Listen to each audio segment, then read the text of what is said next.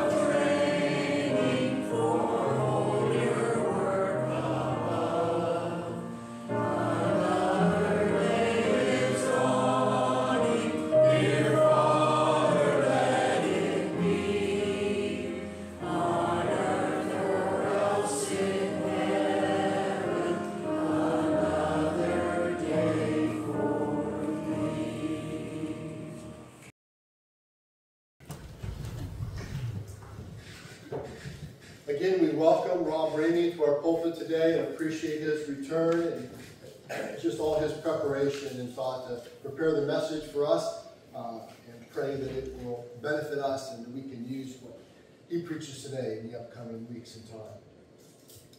Are there announcements for the good of the congregation? There are Japanese candy bars for sale in the vestibule for the pre-church celebration that's coming up in a little over a month. And so if you want them, they're $1 a piece. Great. And we had a great meeting on Wednesday. The weather was absolutely perfect. A model of the kind of weather we're going to have on the day of the celebration together, right? So we got to meet and interact with others. We got some things laid out, some tentative spots. We got a little bit of a tour of the Center Presbyterian Church area that they'll be opening up for the celebration. So just a really nice time and interacting with people from the other two Presbyterian churches in town. So great opportunity there. So I really hope people will look for ways that they can participate and particularly block that date out in the calendar. So we're doing that. So, and Michelle's sponsorship of has added a great deal of some cash for the thing. So we're able to be cash flow is good for this, so it looks like things are coming together, and God is already starting to bless that all together. So come in and participate. Are there other announcements? All right, barring none, let's proceed with our call to worship. If you'll join me in this morning's call to worship. Come, give thanks to the Lord with all your heart and soul. We come rejoicing over God's many blessings poured out on us. God's works are great. We delight in learning about them. Respect for God and all that God offers to us is the beginning of wisdom. With gratefulness we shall praise and honor God all our lives. Please join me in this morning's opening prayer. Lord of life and hope, we gather this day seeking nourishment for our souls and healing for our spirits. Give to us your living bread, that having been nourished in soul and spirit, we may be witnesses to your transforming love. Through the ministry and mission of Jesus Christ, the bread of life, we offer this prayer. Amen. Please stand if you are able to join me in our opening hymn, Savior Like a Shepherd. Lead us. Hymn number 601.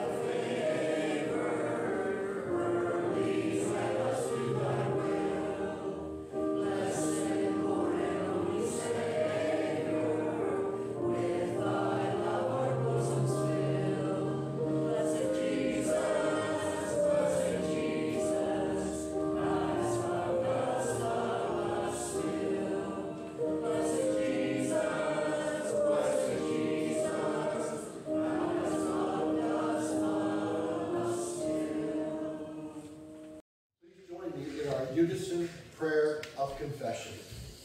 Gracious and merciful Lord, you have offered us food for the journey. You remind us that your very life will sustain us as we witness to your love. But we sometimes let those reminders slip from our consciousness. We wallow in our difficulty, make excuses for not living the kind of life that you would have us live. Please forgive us, Lord.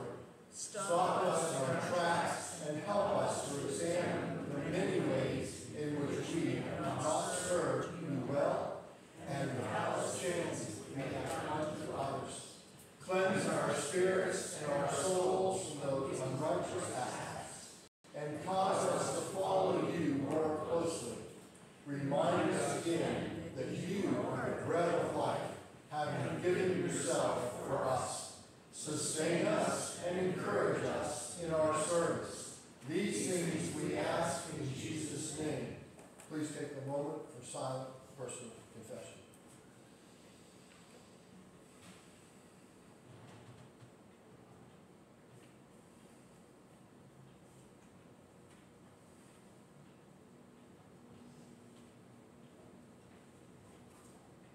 Amen.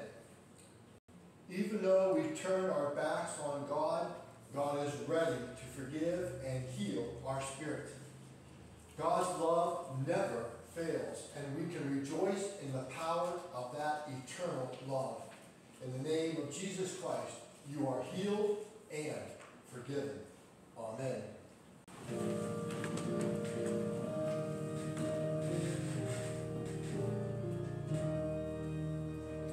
Holy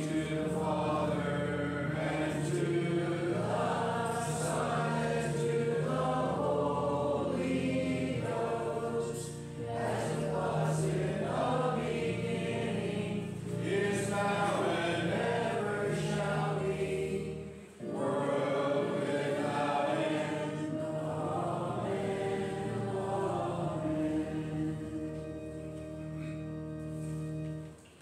Please remain standing as we join together in the unison reading of our affirmation of faith, the Heidelberg Catechism, questions 1, 2, and 19. Friendship Presbyterian Church, what is it that we believe? What is your only comfort in life and death? That I am not my own, but belong with body and soul, both in life and in death, to my faithful Savior, Jesus Christ. He has fully paid for all my sins with his precious blood, and has set me free from all the power of the devil. He also preserves me in such a way that without the will of my heavenly Father, not a hair can fall from my head. Indeed, all things must work together for my salvation. Therefore, by his Holy Spirit, he also assures me of eternal life and makes me heartily willing and ready from now on to live for him. What do you need to know in order to live and die in the joy of this comfort? First, how great my sins and miseries are. Second, how I am delivered from all my sins and misery. Third, how I am to be thankful to God for such deliverance. From where do you know this? From the Holy Gospel, which God himself first revealed in paradise. Later, he had it proclaimed by the patriarchs and prophets, and foreshadowed by the sacrifices and other ceremonies of the law. Finally, he had it fulfilled through his only Son. Please enjoy the special music, God's Been Good, by Legacy 5.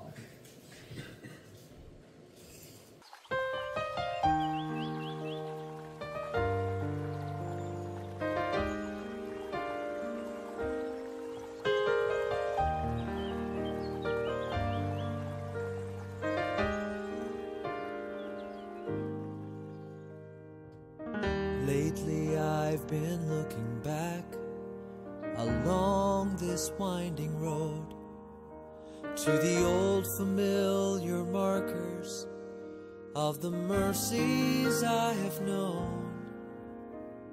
I know it may sound simple, but it's more than a cliche. There's no better way to tell you than to say God's been good in my life. I feel blessed beyond my wildest dreams when I go to sleep each night. And though I've had my share of hard times, I wouldn't change them if I could. 'Cause through it all, God's been good.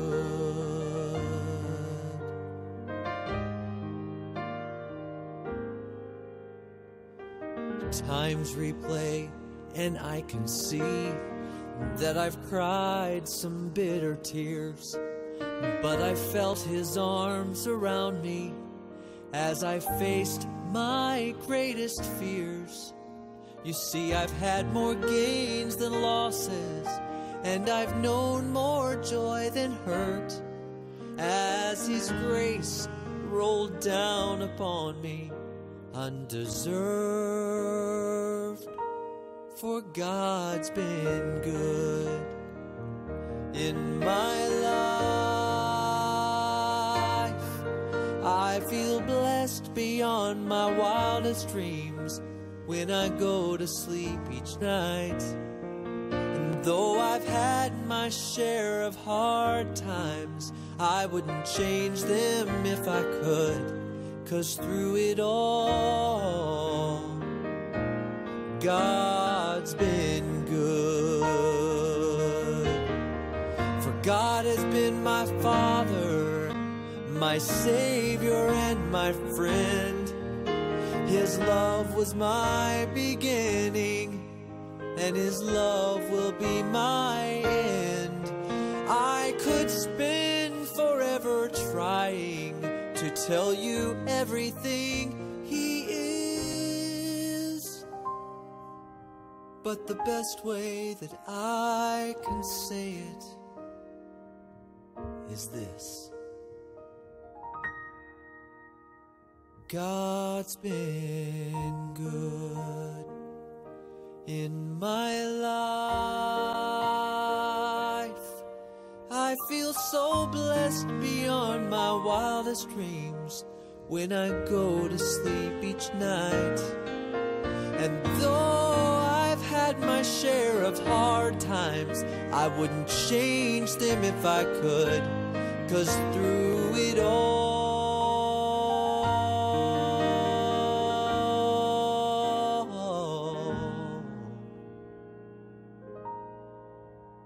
God's been good.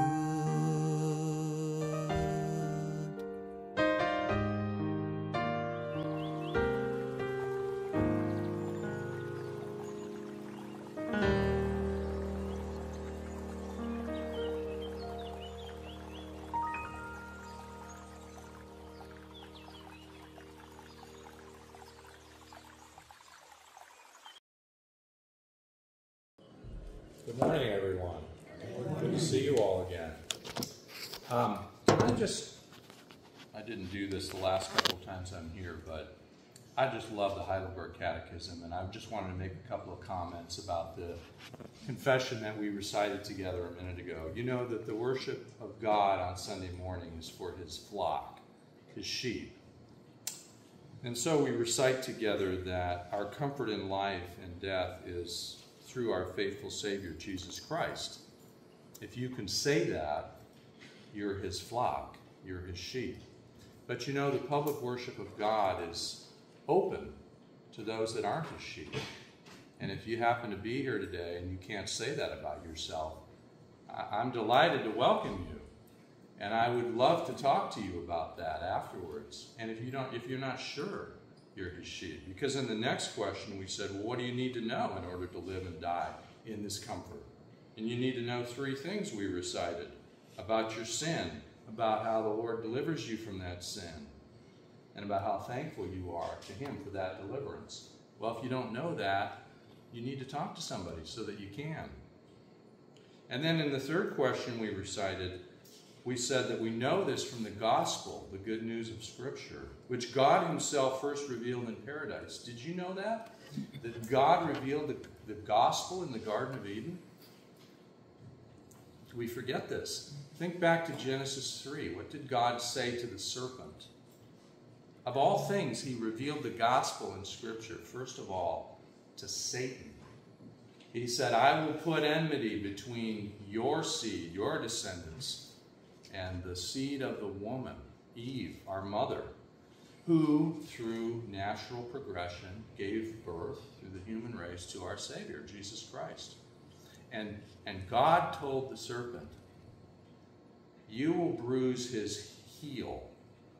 You will give him a wound, but he will bruise your head, and you will be forever defeated, because he will make a way of salvation for his people. That's the gospel, all the way back there in the Garden of Eden. So remember this as we come to worship the living God on Sunday morning. It's for his people when we confess faithfully our faith in Jesus Christ. Well, let's continue our worship this morning by taking of our tithes and offerings and praise him in this act.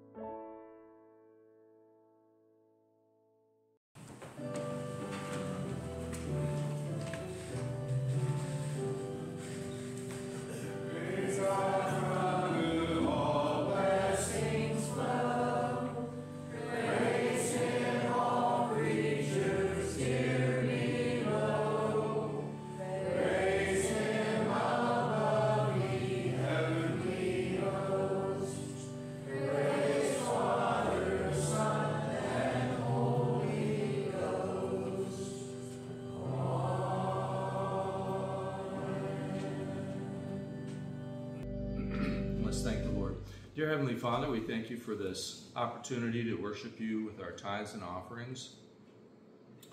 We thank you for the spirit of giving that you give us yourself through your Holy Spirit. We ask you would take these gifts and use them for your kingdom, grow them, multiply them, and give us a heart of thankfulness that we might continue giving throughout our lives. In Christ's name, amen. Please be seated.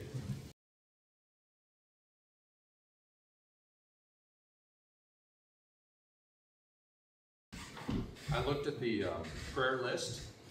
It's good, comprehensive, I assume. I commend that. Not all churches do that kind of thing, or they don't do it very consistently, so I'm grateful and thankful. And I hope you use this through the week as you're speaking to the Lord and interacting with Him in your quiet times. If you have something you want to add to that or highlight for that, please feel free before I go to the Lord on behalf of the congregation. Anything anybody would like to share by way of a joy or concern? Sir? I have two joys. One, Desiree, my granddaughter, is coming home today from the hospital. Wow. The second, Bonnie Lorraine, is my great-great-granddaughter. Was born last Monday. Oh, wow. That's beautiful. You don't sound like you need much convincing. When the Lord talks in terms of the seed of the woman, the descendants of the woman, you understand how significant that is to have faithful descendants, I think. Thank you for mentioning those. Anyone else? Well, I mean, it's a joy because Izzy got hit by her first deer.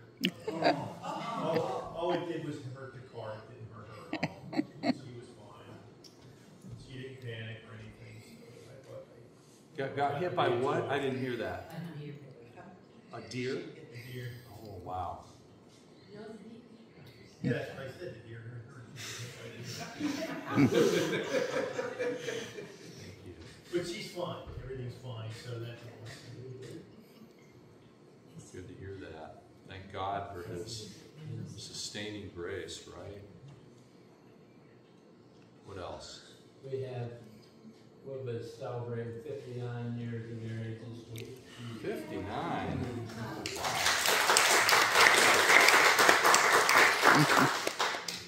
Okay, we'll be impressed next year. Back in 60, and that's incredible. And in our culture, especially where it's so easy to walk away from vows, that's quite an honorable achievement, really, and an encouragement for the rest of us. Congratulations. Karen and I celebrated our 61st. Okay.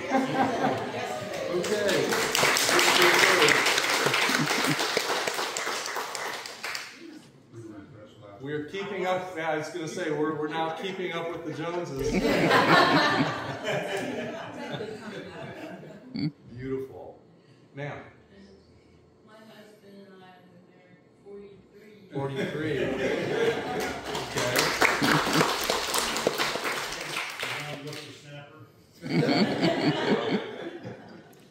Yeah, do you know that marriages are a picture of Jesus Christ and His body, the church? He calls her the bride of Christ. He talks about the marriage supper of the Lamb at His return one day. That's a beautiful image, and when our marriages reflect that, it honors Him. Think in cosmic terms when you reflect on your vow-keeping to each other. Beautiful. Anything else, Matt? School is starting up here. I understand Michael is starting on Wednesday, going to school, and then other schools are starting at different times. So I ask for prayers for all these kids going off to school and for their teachers. And Lily's starting school too. And what? Who? Lily. Not till next Monday. Michael's going to go test on Wednesday. So he'll start go tech Wednesday, and then University goes back next Monday. And I'm not not sure when swimmer month is. Everyone, they're all starting. On Saturday. I'm a retired teacher. I miss going back to school, but that's Yeah. Yeah, I hear you. Well, and if you could pray for me, I start my third year of seminary in 2 weeks, so I've got my own little coursework going. Thank you. I truth be told, I love it. I could be a student the rest of my life, but yeah, it's really more for me. But I hear what you're saying. School is a commitment, and it can be intimidating. What else? Anything else this morning? I have a dear friend that needs prayers. He has dementia. Dementia. Okay. So, Yeah. Thank you. And with the start of school, I think we need to pray for the student athletes too, with the sports coming back and just all the injuries that happened last year around school sports.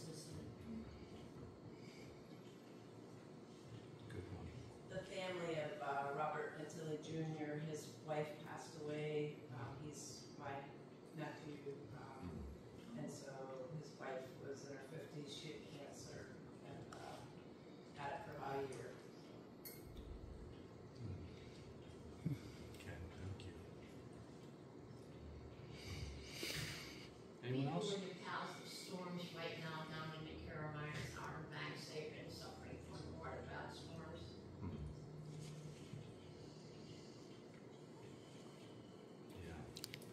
Too much of a good thing isn't always good, is it? We want rain, but we don't want too much rain. Wind. What else? Anything else this morning? Well, let's go to the Lord in prayer. Thank Him, praise Him, invoke His presence, and we will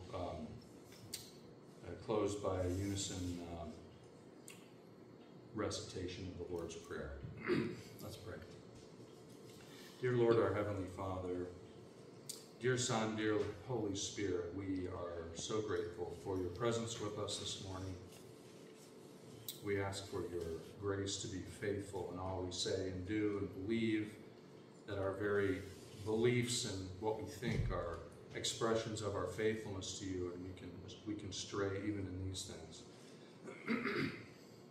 Help us to remain dependent on you for everything we enjoy in our lives, and never to forget that even our successes, our comfort, our peace is a gift of your gracious hand.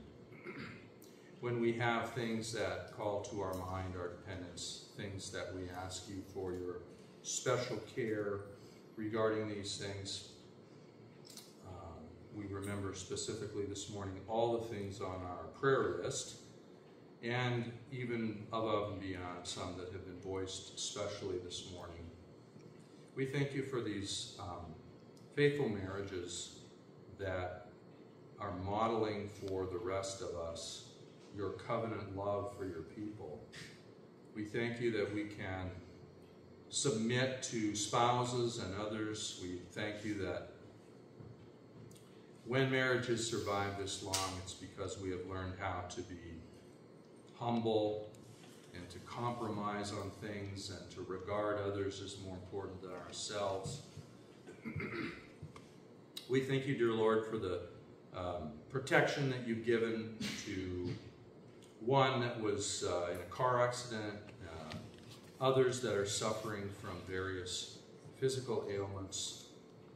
Remind us that our very lives, the heartbeats that we enjoy moment to moment, the breaths that we take, fresh air, clean water, all of these are gifts of your gracious hand that sustain our lives.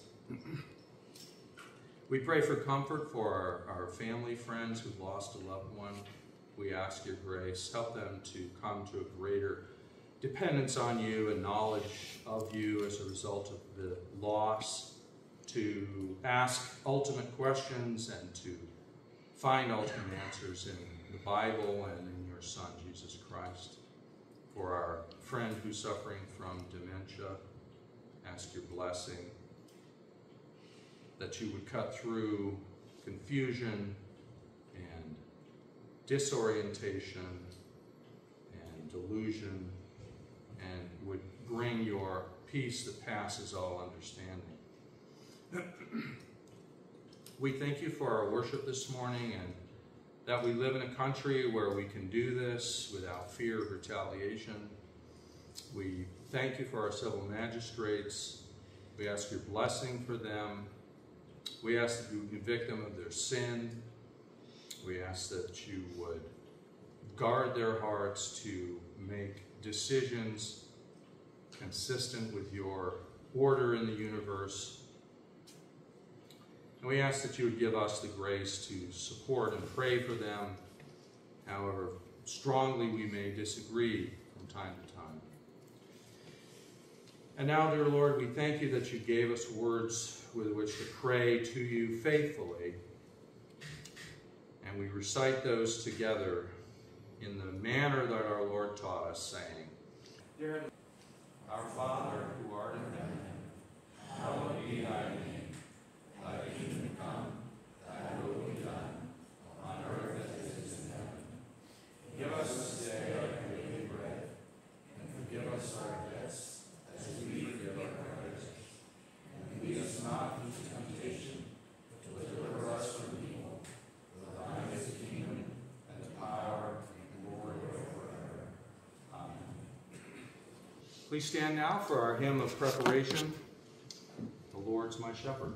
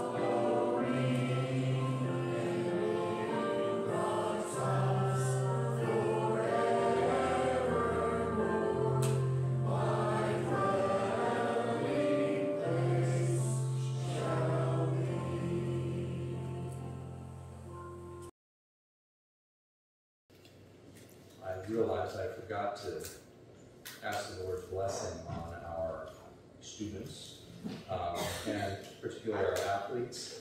And it reminded me that I had emailed Sue a couple of hymn options this week, and she audibled.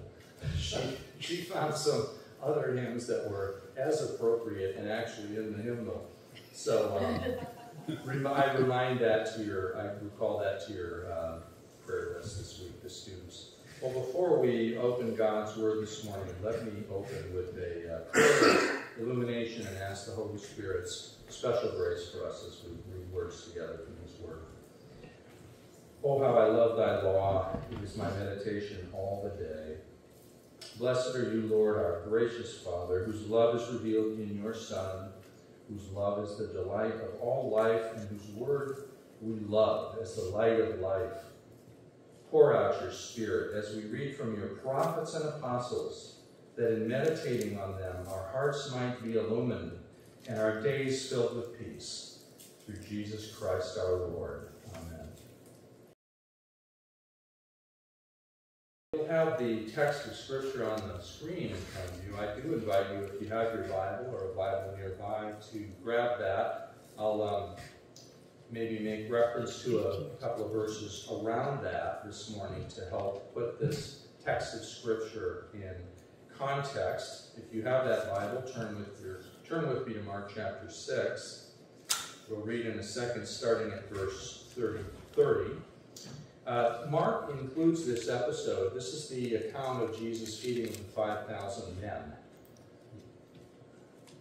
We know it's 5,000 men because each of the four Gospels includes this miracle. It's the only miracle, other than the resurrection of our Lord, that is contained in all four Gospels. So that maybe suggests some special importance for this account. And what we learn from Matthew's account, we won't read in this text, but in Matthew we learn that it was 5,000 men and an additional company of women and children. So we could be talking about as many as 10, 15, possibly 20,000 people on the hillside that day. And really the point of this story, we'll see in the context of the prior account in Mark 6, what we won't read, but comes just before this, is that what Jesus does is expresses compassion on a crowd of hungry people as a way of defining and explaining and revealing to their eyes who he really is, what his real identity is. I'll be reading from the English Standard Version. You'll have the New International Version on the screen. Listen for some differences and nuance that you might get from each translation. They're both equally good, equally faithful. But this illustrates a little bit that sometimes in Bible translation, it's not always an exact science. And people looking at the exact same Greek words might slightly differ in how best to carry those forward into English. So I'll begin reading at verse 30 through verse 44. This is God's word for you. The apostles returned to Jesus and told him all they had done and taught. And he said to them, "Come away by yourselves to a desolate place and rest a while." For many were coming and going, and they had no leisure, even to eat. And they went away in the boat to a desolate place by themselves. Now many saw them going and recognized them. And they ran there on foot from all the towns and got there ahead of them. And when he went ashore, he saw a great crowd, and he had compassion on them because they were like sheep without a shepherd. And he began to teach them many things. And when it grew late, his disciples came to him and said, "This is a desolate place, and the hour is now late. Send them away to go into the surrounding countryside and villages and buy themselves something to eat." But he answered them, "You give them something to eat." And they said to him, "Shall we go and buy 200 denarii, or 8 months' wages, as the NIV says, worth of bread, and give it to them to eat?" And he said to them, "How many loaves do you have? Go and see." And when they had found out, they said, 5 and 2 fish. Then he commanded them all to sit down in groups on the green grass. And they sat down in groups by hundreds and by 50s. And taking the 5 loaves and the 2 fish, he looked up to heaven and said a blessing, and broke the loaves and gave them to his disciples, and set before the people. And he divided the 2 fish among them all. And they all ate and were satisfied. And when they took up 12 baskets full of broken pieces and of the fish, And those who ate the loaves were 5,000 men. Here ends the reading of God's Word. Now the background is important to this 15-verse story about the feeding of 5,000 men. Why is it important? Because what we learn in the beginning of Mark chapter 6, the very first couple of verses, is the account of Jesus being rejected by his own hometown in Nazareth. And then, in the next 6 or 7 verses, he sends out his 12 disciples, the apostles, proclaiming the gospel and performing miracles and demanding repentance of all his hearers in and around the countryside in Galilee. Then we come to a very sobering account in Mark 6 of Herod's execution of John the Baptist. Remember, John the Baptist was in prison because Herod got sick and tired of hearing him preach his need for repentance and the convicting words about how he had taken another man's wife as his own wife and was living in sin as a result of it. And what did Herod do? Herod unfaithfully, sinfully, criminally ordered the execution of John the Baptist. And then we come into the feeding of the 5,000. And it raises the immediate question, why would Mark have ordered the story this way? You know, the gospel writers had choices to make. They had limited resources. What we would think of as a throwaway commodity in our culture, in our wealthy Western society, pen and paper, was not. It was a rarity in the first century. And when a gospel writer had to commit a story to pen and paper, or parchment, or papyrus, or whatever they were using at the time, it required some forethought. What do I have the resources to include? And so we can infer that John, or that Mark in this case, was very specifically making a choice. He goes from the commission of the 12 apostles and Jesus' rejection by his hometown into this story of an unfaithful leader of Israel, Herod. This was Herod Antipas, by the way, if you know your history at all. Not Herod the Great, who was ruling all of Israel at the time of Jesus' birth. But one of his sons, Herod Antipas, in the north, became the ruler of Galilee. And for most of Jesus' life, Herod Antipas was the ruler, the civil magistrate, over Galilee, including Nazareth, including Bethsaida, where this miracle took place, and all of the northern region in and around the Sea of Galilee. You can note that probably in one of the maps in the back of your Bible. You can see where is the region of Galilee where our Lord grew up in his physical lifetime. So what we've done, what Mark has done, is displayed a shepherd. Yes, a shepherd. Herod Antipas is responsible for God's people, but he's an unfaithful shepherd. He's an evil shepherd. And it's almost as though the Old Testament record of shepherding had Herod Antipas in mind. Before we turn to our 4 points for this passage, I must recall to your memory an Old Testament text that specifically talks about unfaithful shepherds of Israel. And I'm referring to Ezekiel chapter 34.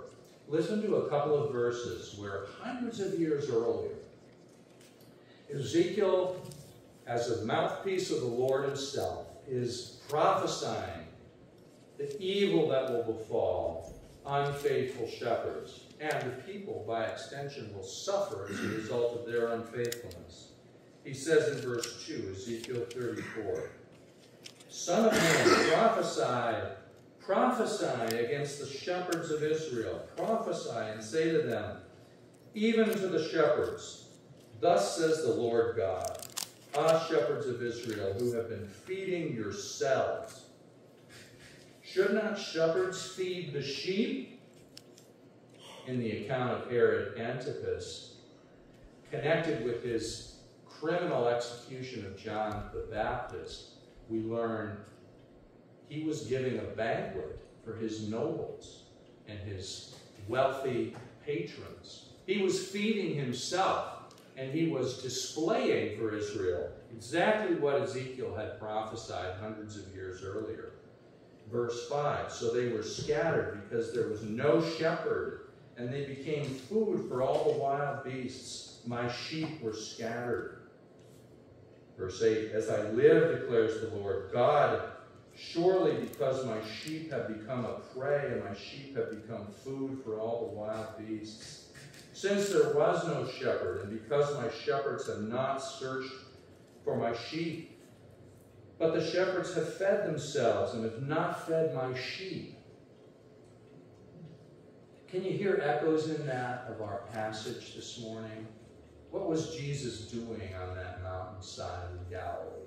He was feeding his sheep. He was feeding them. He was displaying for Israel how a good shepherd behaves, not how an unfaithful, ugly shepherd like Herod Antipas was behaving. And we have all too many examples of this in Scripture, don't we? Unfaithful shepherds. So with that background in mind, we can come to a couple of points in our text this morning, and we'll look at them under the four headings I have on the screen here. In the first one, we begin with verse 30, and it's really important to see the connection all the way back to verse 13. So back in verse 13, just before the Herod Antipas, John the Baptist episode, Jesus had sent his disciples out into the countryside to preach the gospel. And Mark records, and they cast out many demons, verse 13, and anointed with oil many who were sick, and they healed them. And then the episode of Herod Antipas. And then Mark comes back in verse 30, our text for this morning. The apostles returned to Jesus and told him all that they had done and taught. So after all that evangelizing and conviction of sin they were proclaiming in Galilee, they come back to Jesus and they tell him what they had done. You can just imagine the scene, the 12 apostles. By the way, Mark calls them apostles in the ESV. The apostles returned. This is the only case in the whole Gospel of Mark where he refers to the 12 inner circle as the Lord's apostles, his sent ones. They returned to Jesus and told him all they had said and done. Why? Did Jesus not already know what they had done and said? He sent them. He knew what they were doing. In his divine nature, he knew everything. But it was important for him to listen to them and for them to share their burdens with him and their joys and their excitement. I can just imagine Peter saying something to the Lord. I met a woman who said this. I can just imagine John saying to the Lord, I met a woman who said this and did that, or Philip, or Nathaniel, or any of the others. What were they telling Jesus? Could be anything. What's the lesson for us? Do you tell Jesus what you're experiencing? Why not? He knows it already, and we ask him for things that he already knows we need before we ask. But the point is that we express our dependence on him, and we share our excitement with him. That brings him joy. Just like the apostles did. Let's learn from their examples on that.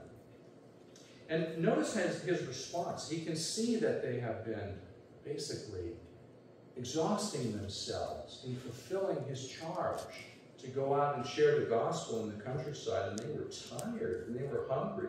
And the Lord says, let's go away to a private place where you can rest and spend some time together with me privately. And they, of course, the disciples were overjoyed at that prospect. And so you can almost imagine from the narrative, Mark doesn't actually say it, but when they see this big crowd running along the shoreline, they're in a ship and they're going to a desolate place. The ESV says 3 different times, a desolate place. There's echoes in this passage all over the Old Testament. I mentioned I mentioned Ezekiel 34. There's so many other episodes of shepherds and sheep and unfaithful shepherds, even in the Old Testament. Another one of these echoes is that reference to a desolate place. You know, in the Old Testament, a wilderness, a desolate place, is almost always where a prophet went to meet with God. So the disciples going with Jesus, God, of course, incarnate, to a desolate place would remind us, who with eyes of faith apply the whole counsel of God to our understanding and our reading of any individual text, and say, yes, the disciples are going to meet with God, even as they're going with Jesus to rest in a desolate place. Mark doesn't actually tell us where this desolate place was, but Luke adds it was Bethsaida, which isn't very far. But they're in a ship going on the Sea of Galilee from one place to the other. And you can sort of follow the dialogue, follow the narrative. They're seeing this crowd and all these people streaming out from homes and villages, seeing Jesus in the ship out on the Sea of Galilee, heading to another point, and they're trying to race over and beat them to the spot where they anticipate they will hit landfall. And they do, and you can imagine the disciples going, oh, there goes our rest. There goes the desolate place we thought we were going to have Jesus to ourselves. But is that how Jesus responds? If that was the disciples' reaction, and truth be told, it probably would have been my reaction, I would have wanted that time alone. We come to our second point, a shepherd's compassion for a shepherdless flock. So I don't think Jesus was taking that opinion at all of the situation where the disciples were exhausted and wanted time alone with Jesus just to eat and to rest and to talk about their experiences, sharing the gospel. Wonderful things. Jesus it's almost as if he would say, there's going to be time for that later now. We have another task in front of us. And he stops what he's doing with the disciples, and as they hit the land, what's he do? He went ashore, verse 34, and I think verse 34 is almost the key verse in this whole episode, because it gives us the heart of Jesus, the motivation. What's it say? Mark says so beautifully, he had compassion on them. Of course, in his divine nature, he knew the soul of every one of them. But there were 5,000 men and another company of women and children. There was a ton of people on that shore. And Mark simply says in verse 34, he had compassion on them. Why? Why did Jesus have compassion on them? Only Mark adds, because they were like sheep without a shepherd. Evoking all of that rich, glorious Old Testament imagery of the unfaithful shepherds of Israel, like Herod Antipas, who all these Jews would have known very well, all these 10, 15,000 men, women, and children. Everybody knows Herod Antipas. Like in the modern equivalent, everybody knows Joe Biden. Everybody knows Donald Trump. Everybody then knew Herod Antipas. They knew that this was an unfaithful shepherd of Israel. And it was important that Jesus display what a faithful shepherd looks like. So in his compassion for them, recognizing they didn't have a faithful shepherd, he begins to show them in tangible ways what a faithful shepherd says and does. And notice at the very end of verse 34, this is so instructive. The first thing he did was not material food. The first thing he did was he began to teach them, and he began to teach them many things. In one sense, I would have given anything to know what those things were. What were those many things Jesus was telling these 15,000 people? But in another sense, I'm pretty confident I already know what he was teaching them. Because in the four Gospels, we have oceans of material that God's Holy Spirit has given him by his sovereign appointment. We know God's thoughts, and we know what Jesus taught. We have the Sermon on the Mount. We have the final discourse with his apostles that he would deliver these same 12 a couple of years later in the upper room toward the end of John. We have many of Jesus' teachings, thank God. So we have already a pretty good idea of what he would have said to that crowd. He would have preached a gospel of repentance. He would have told them to be baptized. He would have given them teaching about the kingdom of God, what it is like, what the very character of God, his Father, is like. And so before he ever gets to their physical hunger, he satisfies their spiritual hunger. He gives them the very teaching of God himself, which the Old Testament prophets at various points referred to as food. What did Jesus say to Satan when he was tempted in the wilderness? At the very beginning of his public ministry, Satan said, well, just bow down to me and I know you're hungry, Jesus. You've been fasting for 40 days. I'll turn these stones into bread you can eat. And Jesus said, man shall not live by bread alone, but by every word that proceeds out of the mouth of God. He was quoting Deuteronomy 8 when Jesus said that. Well, I probably have that in mind here, as he's about to feed upwards of 15,000 people, a miraculous feeding from 5 loaves and 2 fish. He's immediately concerned with a greater kind of feeding. Every word that proceeds from the mouth of God will feed these 15,000 plus people first, and then we'll get to their physical hunger pains. But they went together. So Jesus was describing, he was first satisfying their ultimate hunger and giving them words of faith and nourishment for them to feed and chew on and digest. And then he comes to their physical hunger. And that achieves a variety of things. But let me hold that thought, though, first. Our third point is important because we get to Jesus' correction of his disciples.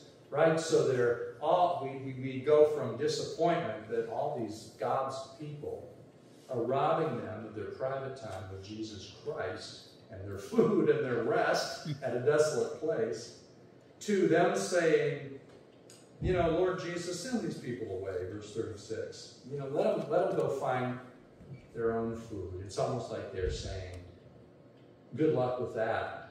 Go, yeah, you're probably hungry and, go be fed, be well, but they're not going to care for them directly. And what does Jesus say? The good shepherd, seeing a hungry flock, provides some teaching for his own under-shepherds. The disciples are under-shepherds. He told them to shepherd the flock. And he says, no, my first lesson for you is that you don't run from your flock when they're hungry. You take care of them. You become a good shepherd yourself, and you nourish them. So he said, no, you give them something to eat, verse 37. And they push back again. Really, this many people, it would cost a fortune. You want us to feed them? What do you want us to go out into the countryside and buy enough food for them? They're not even realizing what he's saying. He's saying, through me, you can feed them. Give them me. Give them me. And so he produces basically one of the most beloved miracles in the entire Bible, giving all these people food to eat out of 5 loaves and 2 fish. I get a kick sometimes. I read commentaries on what biblical scholars say about various passages of Scripture, and it's almost comical. There are liberal theologian Bible scholars who just want to scrub, so anxious to scrub the miraculous out of this account. Oh, this was a Eucharistic service, and so each of these people got nothing but a tiny morsel of bread and a tiny morsel of fish. Or they'll say, Jesus simply convinced them to share with each other food that they had already brought. I mean, these are ridiculous accounts. These are ridiculous explanations. If you just read the passage itself, the whole point of this was for Jesus to declare his messianic character by performing a miracle. It wasn't a morsel each. They ate and were satisfied, the text says. In fact, John even says they each ate until they were filled. It was a miracle. And the idea that they were sharing with each other food that they had already brought. Well, if that's the case, why were the disciples concerned whether they were going to get enough food for everybody? They knew that people didn't have food and weren't bringing food to share. They needed either a miracle or 8 months' worth of salary to buy enough food for all these people. No, this was a miracle. And this was a case where the God of the universe, who in the very beginning produced something out of nothing, here again produced something out of nothing. You know, the fact that these were very common loaves and fish is instructive. What are we to take from the fact, Mark doesn't say it, but one of the other accounts said they were barley loaves, not wheat loaves. In the ancient Near East, barley was the more common but cheaper of the grains. And so Jesus took a very common thing and he provided enough nourishment for this many people. He's displaying for them and for the world what he would later say, I am the bread of life. If you feed on the Lord Jesus, you will be satisfied, not just in what your immediate hunger that will return needs, but your ultimate needs, the needs that will satisfy you for all eternity. Let me just make one final comment on this from the last point. The Good Shepherd here, he commands his disciples to make everyone sit down. Mark says in verse 39, he commanded them to sit down on the green grass. Does that sound familiar? He caused them to sit down on the green grass. One of the Psalms says, he makes me lie down in green pastures, right? Psalm 23, verse 2. The great good shepherd song, the Lord is my shepherd, I shall not want. Do you think it's any coincidence that Mark is using language that makes us immediately think of the good shepherd imagery from Psalm 23? No, it's beautiful. Yet again, Jesus is displaying, even in the way Mark describes this, that he is our good shepherd who will satisfy our hunger for all eternity. Well, there's a couple of ways I'll leave you with that these verses ought to change us and that we ought to remember about this account. One of these is that Jesus Christ is worth following, not just for the miracles, but for who he is. That he will satisfy us by his very person for all eternity. I don't know why this crowd was following him on that shore, seeing him triangulating where he was going to land on the shore and trying to get to that spot. There could be any number of motivations. But the true motivation is that you eat of him and are satisfied because of the life-giving bread of himself that he provides us. Second thing is that the feeding he provides isn't exotic or extravagant. It doesn't have to be sensational. It's just the simple, nourishing food of his word and his person coming to us every day as we feed on his scriptures and commune with him individually. And then just always remember that Jesus is for us and has compassion for you if you are his sheep. If you're wondering if Jesus is a reliable, trustworthy shepherd, just look at how he treats people. Those that come to him humbly, submissively, they get what they need most. They may not get what they think they need. They may not get what they say they want, infected by this culture's endless, relentless pursuit of compromising your ultimate desires. But if we're honest with ourselves, what we need is forgiveness of sin and reconciliation with God our Father. And only Jesus Christ can provide that. That is our ultimate food and our ultimate satisfaction. Well, let's close in prayer and thank Him for these wonderful truths. And I invite you to think on these things further later today as you go back and review these glorious words of hope and faith. Dear Lord Jesus Christ, we thank you for the bottom of our hearts that you are our good shepherd, that you give us what we truly need, that you feed the hunger that we don't even know we have sometimes, that which we ultimately truly need, our real needs, not just our felt needs or the needs that society tells us ought to be satisfied. We thank you for preserving for us this account in inerrant Scripture so that we can feed on it generation after generation until your return, and we get to see you face to face, what we do now by faith. And we ask this in Christ's name. Amen. Well, please rise for our closing hymn, after which we will have our benediction.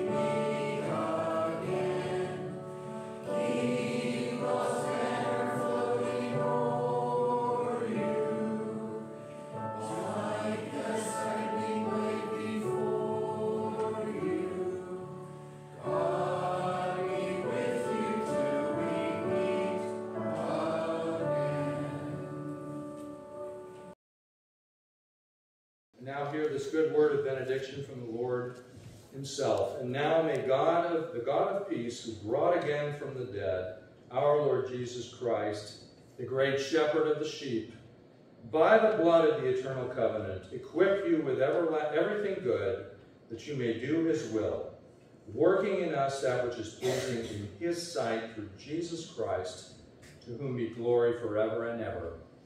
Amen.